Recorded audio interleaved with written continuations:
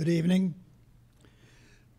Jonathan Sheppard arrived in Pennsylvania in the fall of 1962. He got a job working for Hall of Famer Burley Cox. He liked what he saw, but the family business was calling, and he returned to England. But before he went home, he bought a little Volkswagen to tour the country. After he returned from his tour, he loaned his car to me. Jonathan has always been practical. Some would say cheap when it came to his cars. There was a big problem with the Volkswagen. The accelerator did not work. You had to raise the hood, then set the accelerator manually before you got in the car. The engine then ran at a constant high speed, which made driving, particularly parallel parking, a uniquely interesting experience.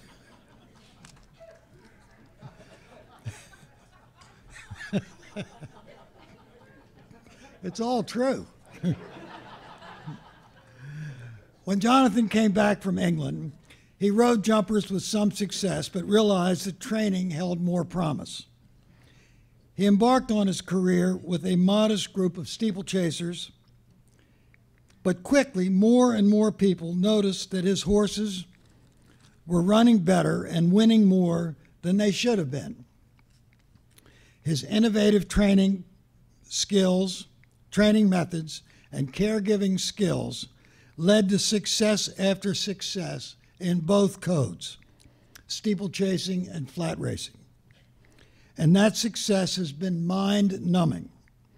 He has trained the winners of 14 Eclipse Awards, almost $90 million in purse money, and thousands of races. Fascinated with breeding and bloodlines, he has bred here in Pennsylvania literally generations of horses who have triumphed as stakes winners as both flat horses and steeplechasers. But as important as his success as a trainer have been, what is equally important is the impact he has had on others. Jonathan has been a Hall of Famer for years. He has mentored or supported dozens of horsemen, including the following: Janet Elliott, who's here tonight, Jerry Fishback, and Julie Crone, all of whom would end up in racing's Hall of Fame. Other luminaries would include Graham Motion and Barclay Tagg, whose success speaks for itself. Jonathan's achievements are incredible, yet he remains unspoiled, driven, and based on the fields full of young horses that he has bred and will train, there remains much more to achieve. Jonathan, you're a great man.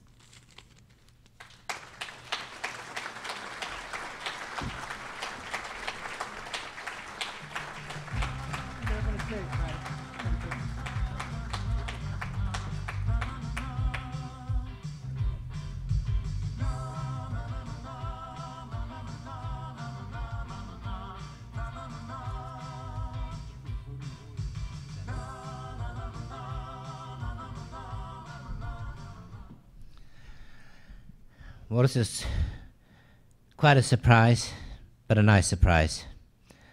I'm sure there's many people just as deserving as me of this honor. I've been fortunate to have been given some very nice horses to train, and I think we do the best we can with what we've got. That's always been my motto.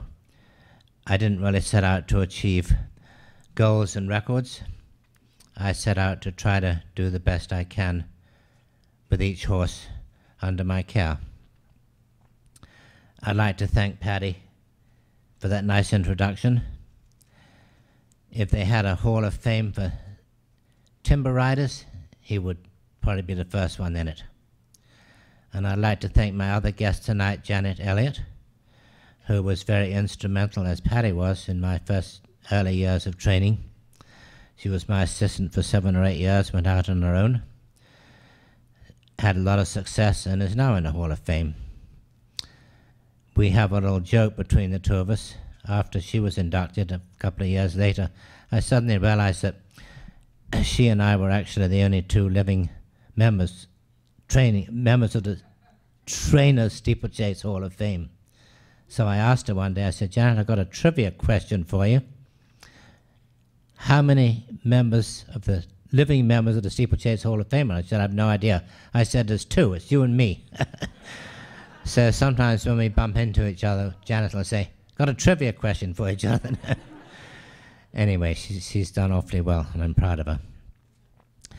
And I'd like to mention my parents, who were very instrumental in my being where I am today.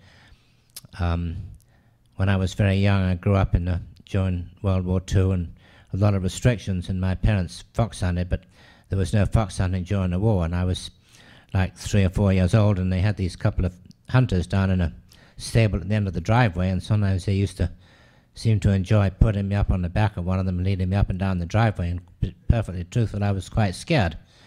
These were pretty big horses, and I was like 4 years old, and they were pretty frisky because they weren't really being exercised, and it looked a long way to the ground. But when I was, I think maybe on my 6th birthday, they bought me a little Shetland pony.